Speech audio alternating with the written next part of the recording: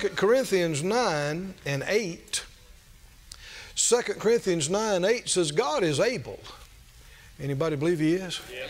Able to make all grace abound towards you, that you always, having all sufficiency in all things, may abound to every good work. Isn't that a wonderful verse? Well, does God's grace reach not only in the forgiveness of your sin, but does it also reach to your material life? Yes, sir. Obviously it does. That's what he's talking about. If you read this whole offering, this whole chapter, he's talking about an offering, he's talking about giving. And the thing that the Lord brought to my attention was this word sufficiency. And I think we haven't appreciated that word as much maybe as we should, because in our vernacular and usage today, when you hear sufficient, you think pretty much adequate, right? Adequate. But that's not, this word means more than that. Listen to the definition. This is Thayer's lexicon. This word right here, it says it means sufficiency, all sufficiency. It means a perfect condition of life, that's his words, not mine, in which no aid or support is needed. Sufficiency. You have all sufficiency. You remember Paul reaching out to the Lord concerning a situation, and the Lord told him, "My grace is sufficient for you." Again, that we hear that and tend to think it's enough, it's adequate. But no, listen to the definition of that word. It says, when he said, "My grace is sufficient for you," that word means to be possessed of unfailing strength. Everybody say unfailing, strength. What does that mean? Never runs out. He is the God who never runs out. That's right. Somebody say never runs out. Never runs out. And He's your source. Amen. Isn't that, let's put that scripture back up, 2 Corinthians 9, 8. Isn't that what this describes, is never running out? Never coming short? God's able. Do you believe He's able? You said you do. He's able to do what? To make all grace abound to you, to the result that you always have all sufficiency in all things and abound to every good work. I've never heard a better definition of being prosperous, of true prosperity. Prosperity is not a dollar amount. Different people need different things. But when you've always got all sufficiency in every area, and you got plenty to give, you're blessed. You're prosperous. Right? Is that you? Somebody say, "That's me." Go to Isaiah, please. Isaiah, the 40th chapter. Isaiah 40 and verse 25. The Lord says, "To whom then will you liken me? Or shall I be equal, says the Holy One." Who are you going to compare to me? Who are you going to find like me? Verse 26, "Lift up your eyes on high." He's talking about looking into the sky, particularly the night sky. "And behold, who has created these things, that brings out their host, the heavenly host, by number, and He calls them all by names, by the greatness of His might, for that He is strong in power, not one fails." How much power does it take to keep our sun shining? How many stars are there out there like that? How much power would it take? Does it take to keep all these stars burning and all these planets in their orbits? Because God is so powerful, not one fails. Oh, somebody say glory to God. Go to verse 28. Verse 28, have you not known, have you not heard that the everlasting God, what does everlasting mean? Last forever, right? The everlasting God, the Lord, the creator of the ends of the earth, fainteth not, neither is weary. There's no searching of His understanding. He never is stumped because He doesn't know what to do. He never is weak and needs to lay down. I mean, you just think about dealing with all of us. And then everybody else that's on the planet. And there are some hard heads on the planet. And some folks that just won't do what He wants them to do no matter what. But never, after centuries of dealing with all the stuff down here, does God go, I need to sit down. I'm taking tomorrow off. Nobody bother me, I need a break. He never gets weary. He never gets tired. Do you believe that sustaining all the stars and all the planets and all the stuff, and at the same time every man, woman, and child on the planet Earth could make a demand on His power? Could He answer every prayer and meet every need simultaneously? And the lights in heaven wouldn't even flicker. You believe it? Why? Because He is the everlasting, unfailing God who does not run out. Keep reading, verse 29. Here's one of the greatest things about Him having all this power. He's not greedy with it. He's willing to share it. He's willing to give some to you and to me. He gives power to the faint, and to them that have no might, He increases strength. You feel real weak? You qualify. What? To get strength. To get power. Verse 30. Even the youths shall faint and be weary, and the young men shall utterly fall. Verse 31. But they that wait upon the Lord shall renew their strength. They shall mount up with wings as eagles. They shall run and not be weary. They shall walk and not faint. Why? Why not faint? Because He doesn't faint. Oh, come on, did you hear this, friend? Why? How can I have strength and not run out? How can I be quickened so that I don't faint and fall out and perish? Because the God I'm connected to cannot be faint and cannot fall out. Come on, are you listening? Oh, here's what else it means. If He can't run out and I'm connected to Him, why would I run out? Now, if you go off and do your own thing, well, you can run out easy and quick. But if you're hooked with Him and you want what He wants and you're doing what He wants, friend, you should never run out. So seek to meet the need.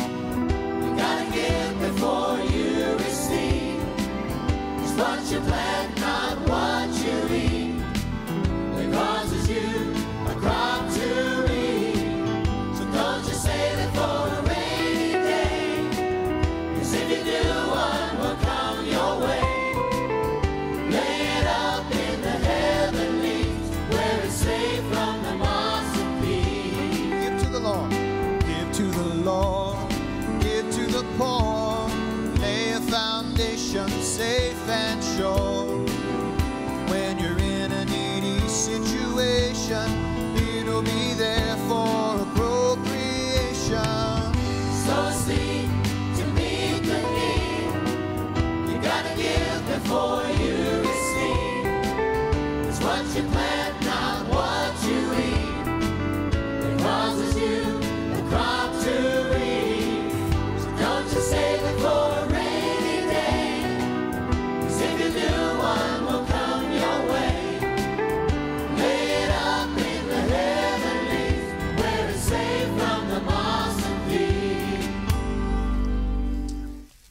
my grandmother, who's in heaven now,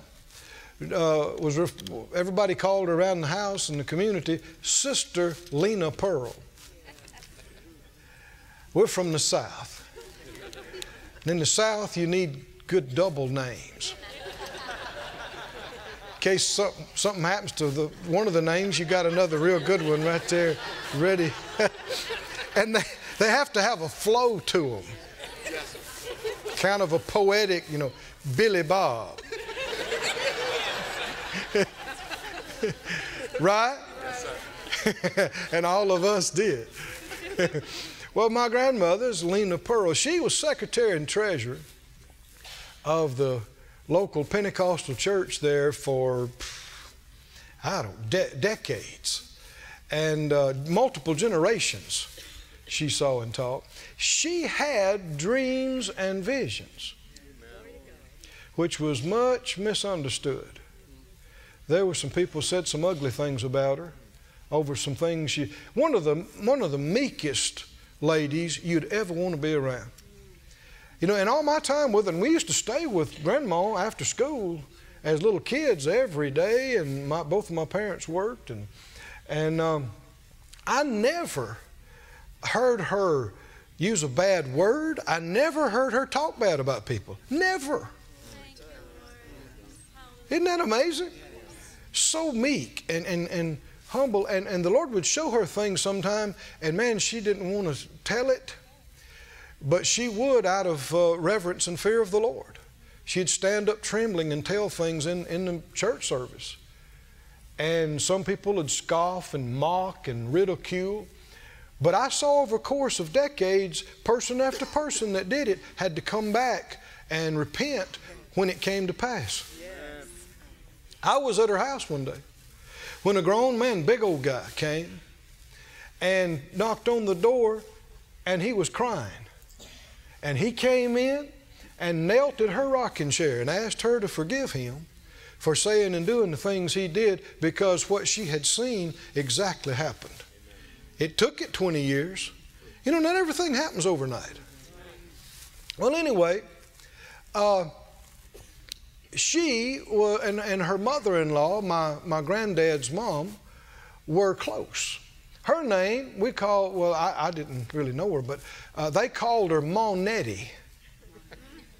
Ma Nettie Moore. And her husband was Mac Moore. And she told all the kids, I guess they had about 12 kids, told them all when she's going to die, the day. Well, there was talk about, how would she know, and wonder if that's really going to happen. Well, the day she told them, she went out early that morning and milked the cow, come back in with a pail of milk. When she put her foot up on the first step to go back in the house, fell dead. No sickness, no pain. That's the way to go. Yes. Right? Yes, sir. And, well, the kids and grandkids took it hard. And even weeks and months later, were not doing well. Well, my grandmother said, and she told me this and others many, many times. I'd ask her to tell me again. She said after a long day, she went to the bedroom and lay down at night to go to bed. She said as soon as she laid down, as soon as her head hit the pillow, she said she come straight up out of her body, whew, and went up, up, up, up. She said she was convinced she went to heaven. She said she didn't see a whole lot, but she saw this beautiful staircase, huge, ornamented, and I forget how she described it. It sounded like it was sweeping, and up at the top stood her mother-in-law, Ma Nettie. So she went up there, and I guess they embraced and hugged and rejoiced, and she said she didn't look like the last time she saw her. She wasn't old. She was beautiful and so vibrant and young, and had this beautiful, I believe she said purple, gown type thing on. She said it was just almost beyond description. And they began to talk. and said Monetti asked her how everybody was doing since Mother had been gone. And she said, well, you know, they're having trouble and getting over this. And she'd been talking to them and praying with them. And then she asked about my grandpa, Molina's husband, my grandpa. His name, Quinnen Nelson. Another good double name. And a lot of folks called him QN. Quinnen Nelson. Now, my granddad was not active in the church. He went to church maybe once every year or so if he had to. He was not, you'd ask him, you know, are you a Christian believer? No. He tolerated my grandma. And he was a rough and tumble guy. He worked in harsh conditions. I've seen him rip open his hand and arm and just cuss and put a rag on it and keep going. Just that kind of guy, but you know, drink, smoke, chew, dip, cuss. Just, you know, he was a rough guy and not a believer. And my grandmother said Monetti, which was his mom, looked at him and said, has Quentin changed his way of living since Mother has been here? I can see it right now. My grandmother said, she hung her head. She said, no, Miss Nettie. I'll have to say no. She said, will you tell him if he wants to see Mother again, he better change his way of living. Tell him he's got more stock in heaven since Mother is here. And if he wants to see me again, he better change. Isn't that interesting? Is heaven real? Anybody believe heaven is real? You believe we have loved ones and friends and family there? Yes, sir. I might have gone this direction or that direction, but the Lord prompted me and helped me to see, and it's absolutely the truth. I hadn't thought about it like this, but He said, no, the most important thing to a mother is the well-being of her child and to be with the child. Right? And every godly mother or believing mother that's gone on to glory, what do you think's the most important thing to them? That every one of their children be with them and with the Lord in glory, in heaven, forever. Amen.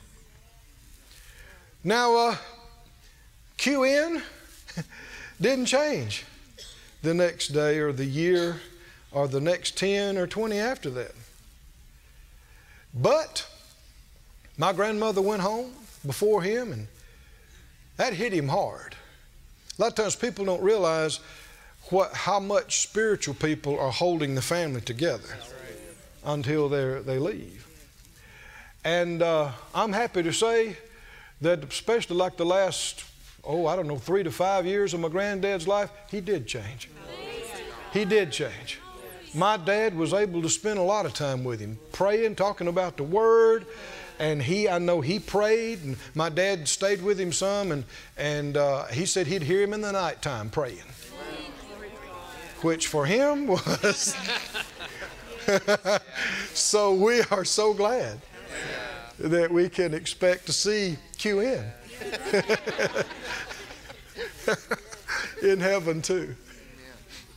In a lot of ways, he was a good grandpa. He loved us grandkids. Just rough, around the edges. Like one fellow said, he's, what were they saying about, I guess it was that flying show I saw recently, that the guy was, he was a tough rascal till you got to know him, and then he was still tough. That was QN. But that's who Jesus died for, right? Was people that, all of us that have sinned and come short. Well, I want us to talk about that. About every mother and grandmother getting to see their children again in heaven. Is that okay with you? Yes. Let's see. I'll just read some of these to you. I'm going to Psalm 90. Psalm 90 and verse 1, it says, Lord, you've been our dwelling place in all generations. Before the mountains were brought forth, or ever you had formed the earth and the world, even from everlasting to everlasting, you are God. Isaiah 57:15, don't turn there, just listen to it. 57:15 says, thus says the high and lofty one that inhabits eternity, whose name is holy. What do these words, eternal, everlasting, mean? What does it mean? It means what you think it means. The literal definition is in perpetuity, perpetual. I like one of the Hebrew words for these words is interesting. It means out of sight. How long is it? You can't see that far. It's out of sight. But God He's from everlasting to everlasting. As far back as it is far forward. That's not something we fully understand, or that we will fully understand in this life. The Scripture says so. Ecclesiastes 3:11. You don't have to turn there, they'll put it up for us. Ecclesiastes 3:11. It says, God has made everything beautiful in His time.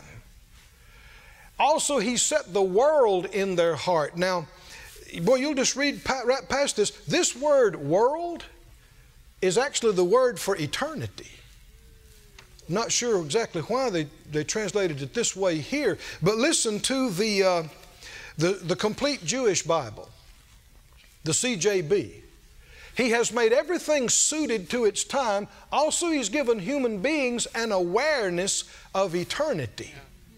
He has set eternity in our hearts. We can believe there is eternity. But in such a way that they can't fully comprehend from beginning to end the things that God does. We don't understand much about it.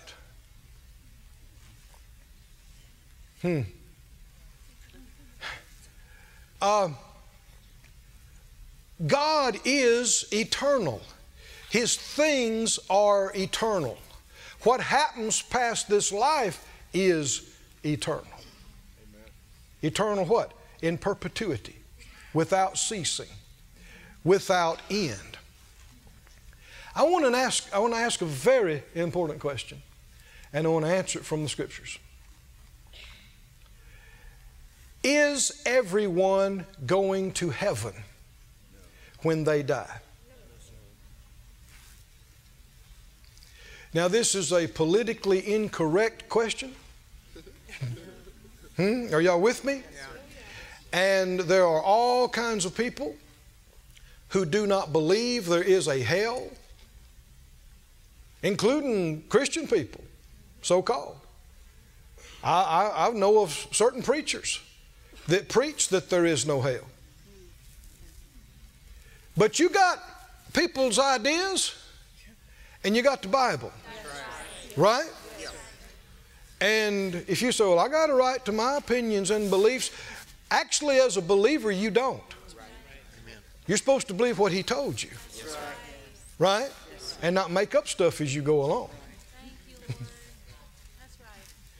What does the Bible say about these things? Look with me in John 3, please. John 3. John 3 and 15, He said that whosoever believes in Him should not what? Perish, but have what? Eternal life. Keep going. For God so loved the world that He gave His only begotten Son, that whosoever believes in Him should not perish, but have everlasting life. What do you understand everlasting to mean? unceasing, in perpetuity, without end. You can believe that, but in your present state you don't understand that. You can believe what you don't understand. It's a choice. My father in the faith, Kenneth Hagin, used to say as a little boy, he could not figure out how a brown cow could eat green grass and give white milk. But all the time he's trying to figure it out, he's drinking the milk. You can believe and even enjoy something you don't understand at all. There's all kind of folks in this church had no idea what happened when you turned the key on your car or when you put it in D. Huh? You got no idea about torque converters and hydraulics and beveled gears and synchros and universal joints, and you're like, huh? A lot of folks. But you can enjoy the car and you can get where you're going without understanding. Well, you can believe in eternity and not understand what that means. But go to 17, John 17 and 2, 17th chapter and the 2nd verse. He said, you've given him power over all flesh, Jesus that is, that he should give what? Eternal life to as many as you've given him. Verse 3, and this is life eternal. Here's the definition of what eternal life is. What is eternal life?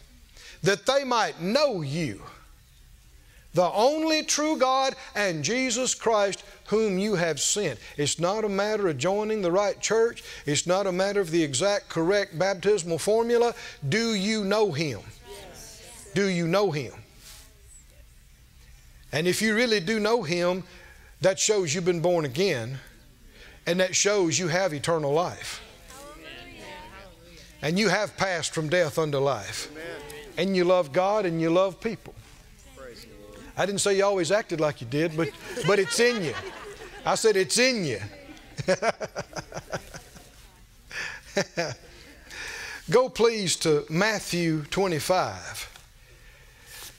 Jesus talking about this. Now we see these words everlasting. You and I understand that they mean without ceasing. I want you to see the same words used describing something else. Matthew 25 and 41. He said, then he will say to them on the left hand, depart from me, you cursed, into everlasting fire. Same word as talking about everlasting life. Wonder what it means. Everlasting fire prepared for the devil and his angels. Verse 46. Verse 46, these shall go away unto everlasting punishment, but the righteous unto life eternal. These words are some of the very same words. If eternal life means without ceasing, then everlasting punishment means the same thing. It's the same words. Study it for yourself. What does it mean? Does everyone go to heaven when they die? Is there another place people go? Daniel 12:2, you don't have to turn there, but Daniel 12:2 says, many of them that sleep in the dust of the earth shall awake, some to everlasting life, and some to shame and everlasting contempt. Everlasting used both directions. In 2 Thessalonians, the 1st chapter and the 8th verse, 2 Thessalonians 1:8, they'll put it up for us. It says, in flaming fire he's going to take vengeance on them that know not God, and they that obey not the gospel of our Lord Jesus Christ. Verse 9, who shall be punished with what?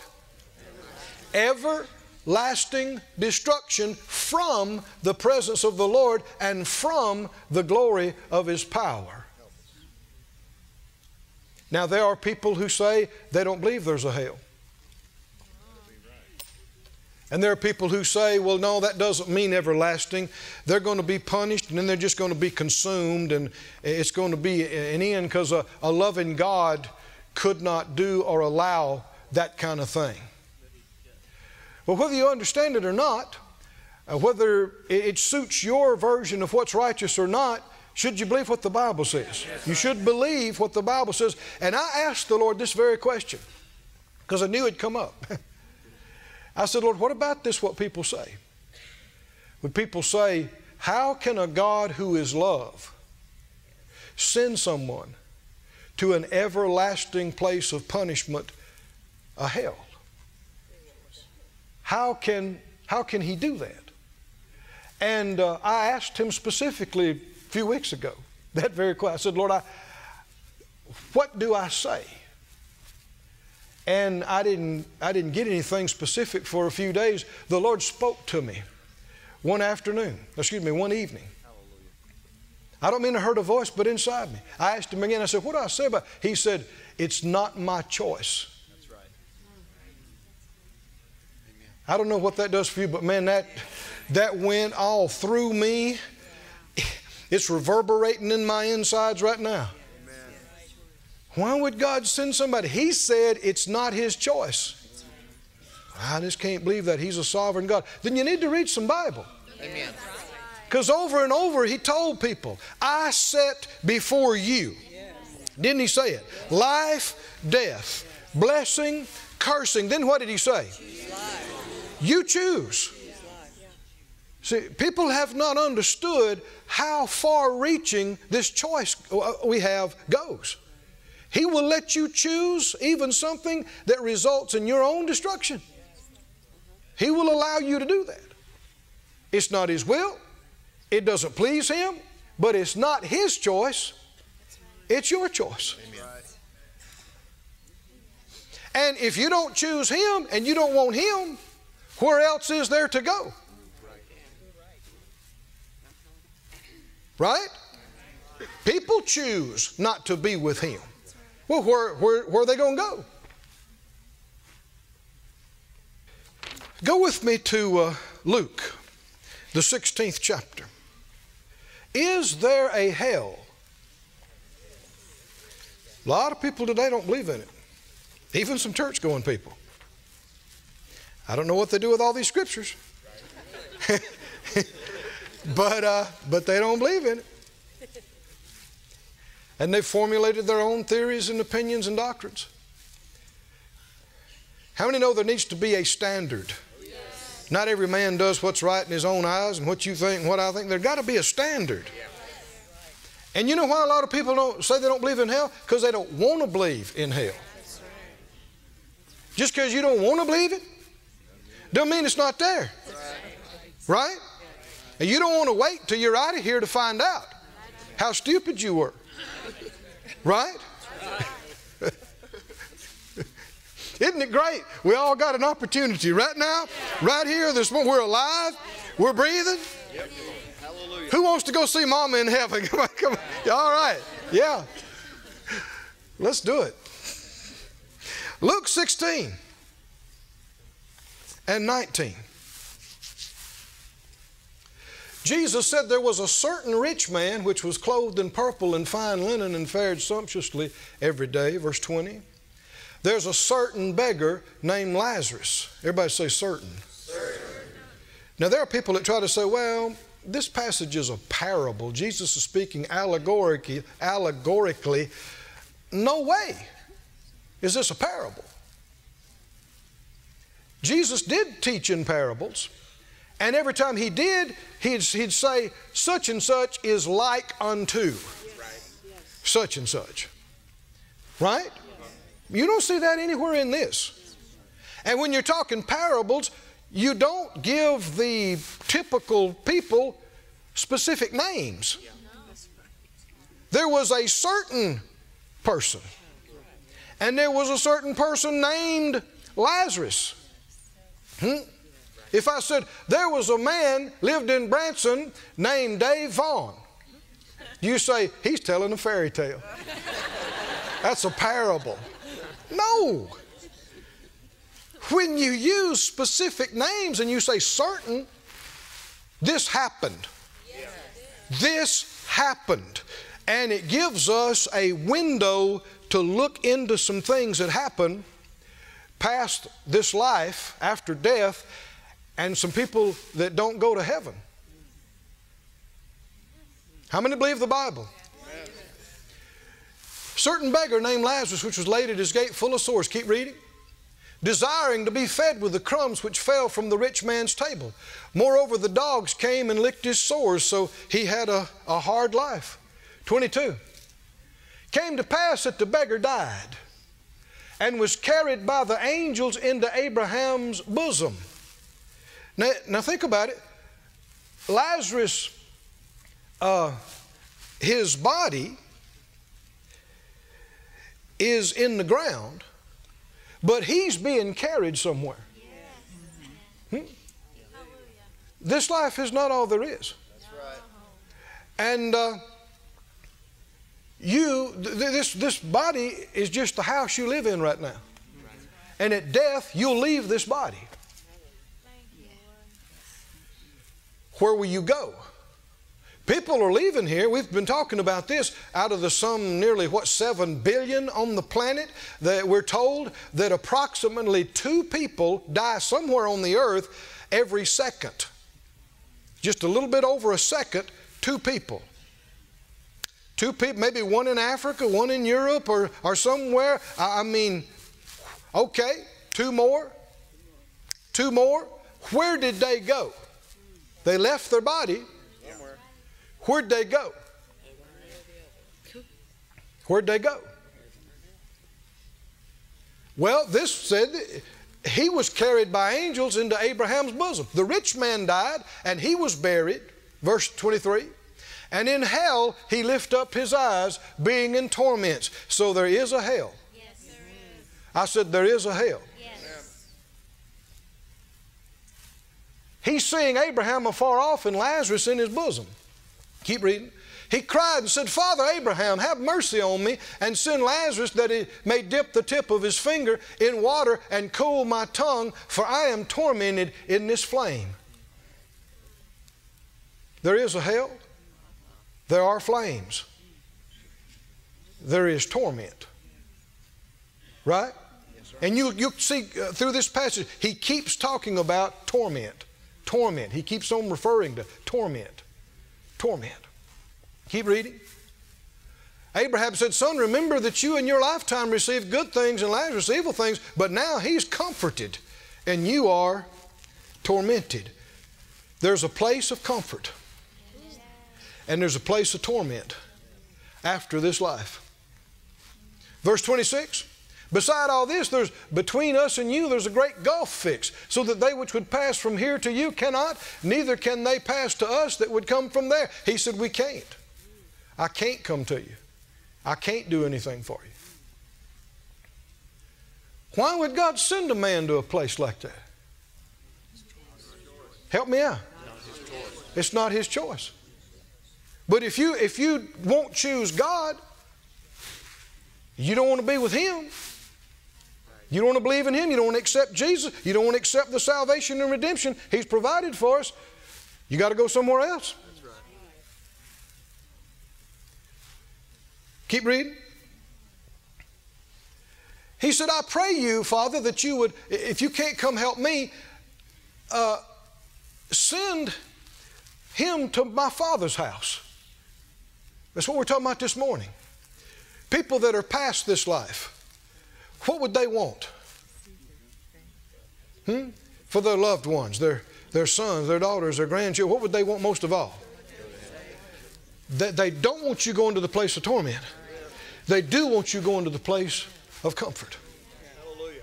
He said, send them to my Father's house. Verse 28, because I got 5 brothers, and he can testify to them, lest they come to this place of torment.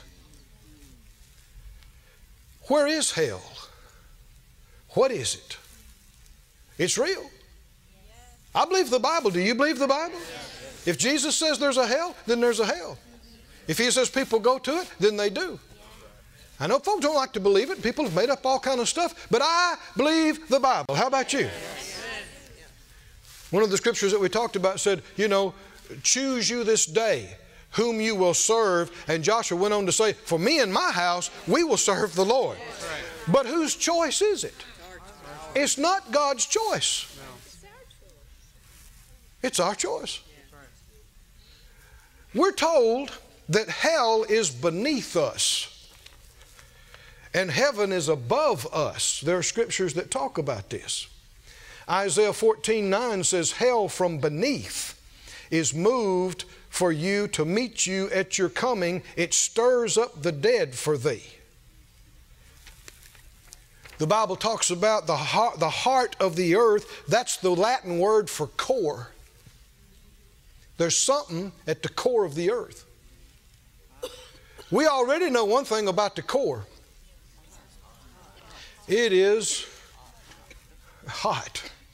How hot is it? Well, nobody's ever actually been there with a thermometer.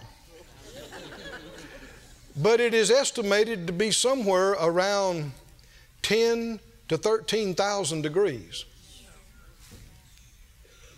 Some conjecture it could be as hot as the surface of the sun. Natural things reflect spiritual things. There are people there beneath us. Spirits. It's a place of torment. Jesus said, talked about people being cast into hell fire in Mark 9:47, verse 48. He says, where their worm dies not and the fire is not quenched. The same words everlasting refer to the fire never goes out. Worms won't die. It's everlasting.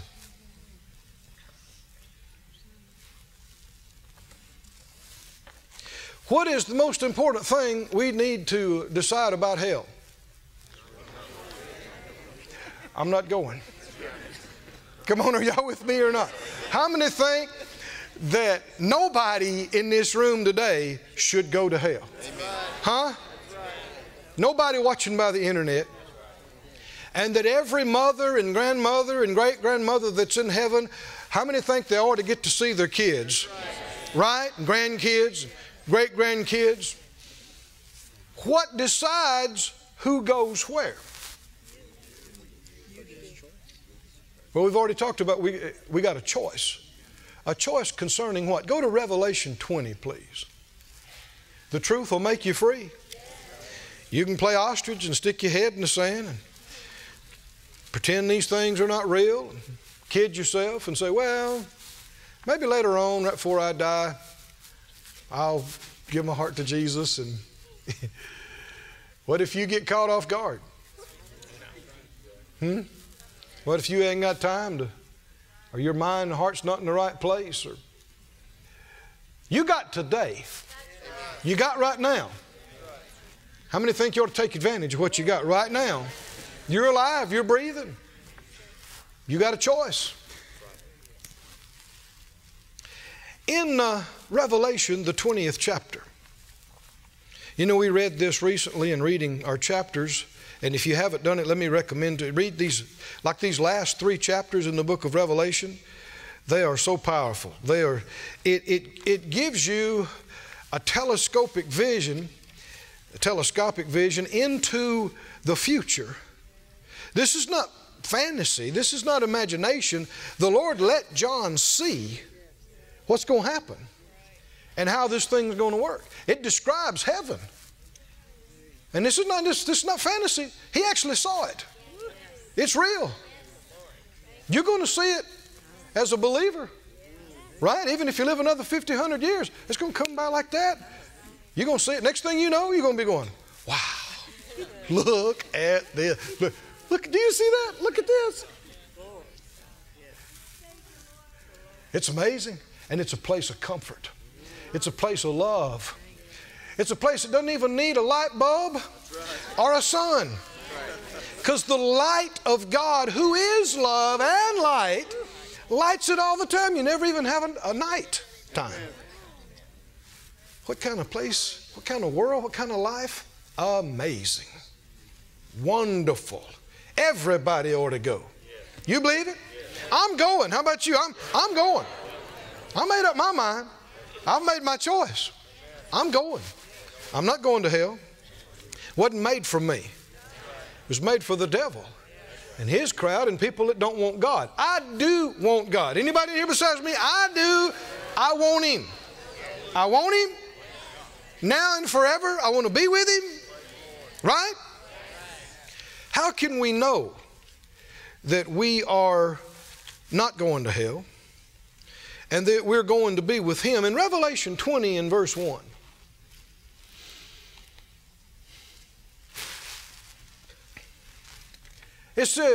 John said, I saw an angel come down from heaven having the key of the bottomless pit and a great chain in his hand. We're going to read a few verses. He laid hold on the dragon, that old serpent, which is the devil and Satan, and bound him 1,000 years. There is a hell and there is a devil. The Bible says so very plainly. Now, forget about everything you ever saw or heard on a Hollywood movie. About demons and devils. I mean, it's just a bunch of junk. Don't you believe all that junk. That's not what it's like. It's real, but it's not like that. And he cast him into the bottomless pit and shut him up and set a seal upon him that he should deceive the nations no more till 1,000 years shall be fulfilled. After that, he must be loosed a little season. Skip on down, next verse. He said, blessed and holy is he that has part in the first resurrection. On such the second death has no power. You'll see from this passage there are 2 resurrections and there are 2 deaths.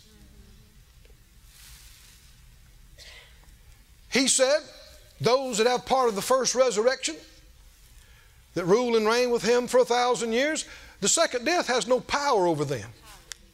But they shall be priests of God and of Christ, and shall reign with Him 1,000 years. Somebody say, me, me, me, me, me, me. That's me. Keep going, verse 6. When the 1,000 years are expired, Satan will be loosed out of his prison, and you know what he does? After 1,000 years of cooling his heels and getting to think about it, the very same thing he always did, lying, stealing, killing, dirty dog rascal. But it's his last hurrah. Keep going, 10. The devil that deceived them was cast into the lake of fire and brimstone. Now there is something beyond hell, after hell. It's called the lake of fire, where the beast and the false prophet are, and shall be tormented day and night. How long? Same words that describe everlasting life. Same words. Verse 11. I saw a great white throne, and him that sat on it. How many believe there is a great white throne? And there is one who sits on it. It is the judge of all the earth. It is the creator of the heavens and the earth. It is the Almighty. We're going to see Him. I said we're going to see Him. And when you do, you will not be disappointed. From whose face the earth and heaven fled away, and there was no place for them. The Lord has to bring a new heaven and a new earth. Verse 12, I saw the dead, small and great. Well, obviously it wasn't the end of them when they died here on the earth. He's looking at them. Everybody, from the least to the greatest, known and unknown.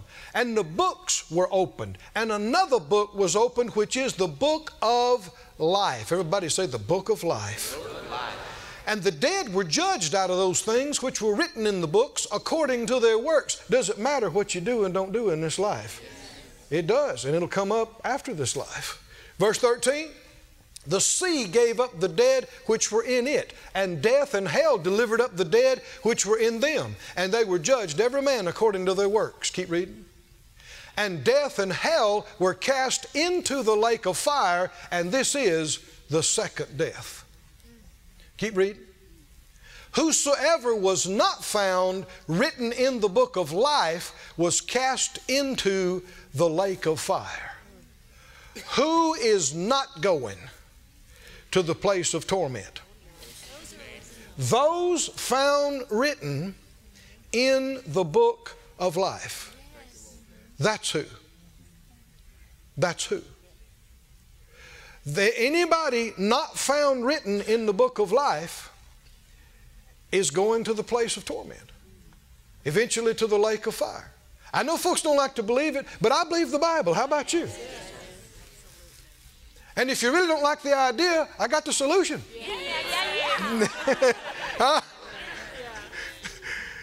Make sure your name is in the Lamb's book of life. I got anything to do with it? It's your choice. It's your choice. Back up to the 3rd chapter of Revelation. 3rd chapter in verse 5. He that overcomes, the same shall be clothed in white raiment, and I will not blot out his name out of the book of life, but I will confess his name before my Father and before his angels. Whose name's in the Lamb's book of life? The same ones that Jesus confesses before the Father. And we have other words that Jesus said about this in, among other places, Matthew, the 10th chapter and the 32nd verse. Put it up, Matthew 10:32. Jesus said this: whosoever therefore shall confess me before men, him will I confess also before my Father which is in heaven. Who's in the Lamb's book of life? The ones that Jesus confesses before the Father. It's the ones that confessed him here in front of men. Right there in the scripture. Verse 33, whosoever shall deny me before men, him will I also deny before my Father which is in heaven. If you won't confess him, if you're ashamed, another account said, if you're ashamed of me and my words before this evil and adulterous generation. It's not okay to be a closet Christian. Do you want the Lord to stand up and confess you and claim you in that day we just got through reading about? When heaven and earth will flee away from the face of the Almighty.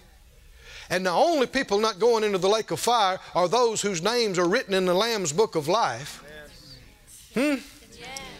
Do you want to know that you know my name's in that book? He's confessing my name. How would you know that would be so?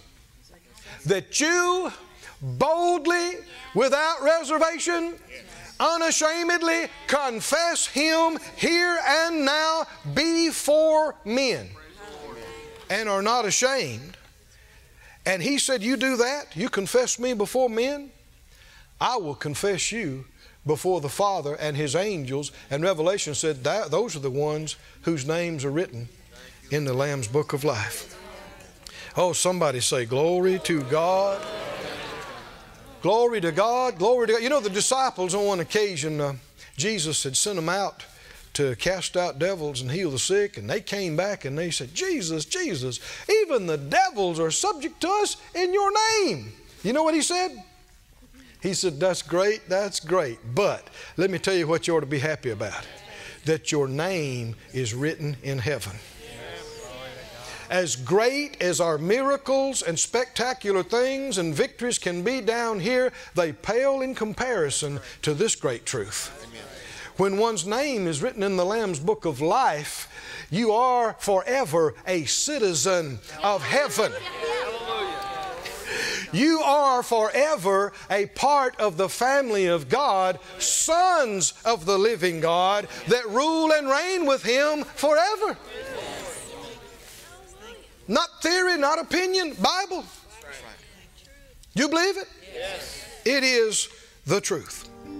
The scripture said if you'd confess with your mouth the Lord Jesus and believe in your heart that God has raised him from the dead, you would be saved. Let's affirm or reaffirm our faith. Everybody watching by TV or internet, say it out loud. I don't care if you're the only one in the room. Say it real loud. Maybe the neighbors will hear it. He said, confess me before men, in front of men. Said out loud, Father God, I believe in you. I believe in your Son, Jesus.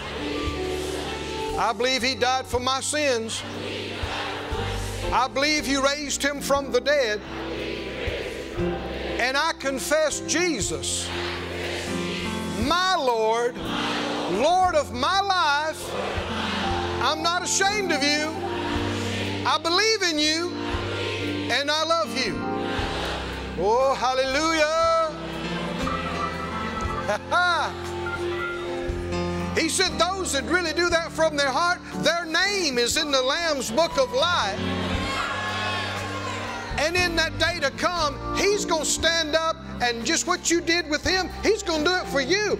In front of the throne, in front of the angels, He's going to call your name and say, He's mine. She's mine.